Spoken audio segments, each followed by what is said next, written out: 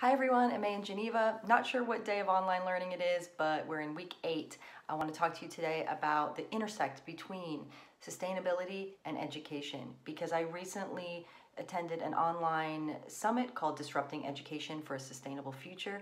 This was hosted by Dollar School from Scotland in conjunction with Sustainability Education and the University of Cambridge Sustainability Leadership Program.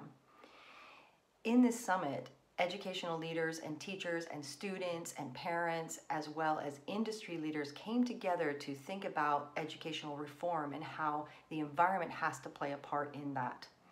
Yes, we can say that this is triggered by an unfortunate event of COVID, but we can also see this as a catalyst or an accelerator to bring about reform. It's thrown many of us into online learning. We weren't expecting that. Globally, many students have no access to education right now, and some are in sort of a hybrid between email and mail, paper. So I do recognize that I am in a place of privilege having technology and being able to reach my students in an online setting. But in that place of privilege also comes great responsibility to challenge the status quo and work for the betterment of all systems and all students and humans.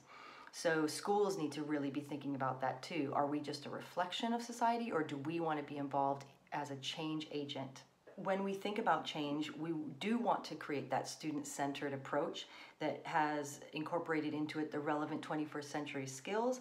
And now if we think about environment, this brings in an ethical and moral component. One thing I'm trying to keep in mind is that we are part of an ecosystem, and if we are going to create meaningful and connected experiences for our students, we need to work within that and collaborate for the best possible outcome. So how can we approach this in a practical sense? Because we hear a lot of people putting out ideas, dreams and wishes, but nobody really talks about, well, how do we do that? If we want to create sustainable schools that teach both empathy and compassion for other humans and also for the environment, we need to reconsider the practical aspects of what we do. So looking at our buildings, many schools already do this. We have sustainable practices, but maybe we could go further in that.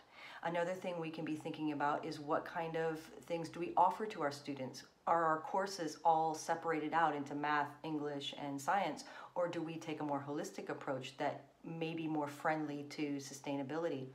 And then also thinking about our approaches to pedagogy. How much are we involving students? Do they have agency? Do they have a part? Do they feel like they're working together with us, or that we're just imposing something on them?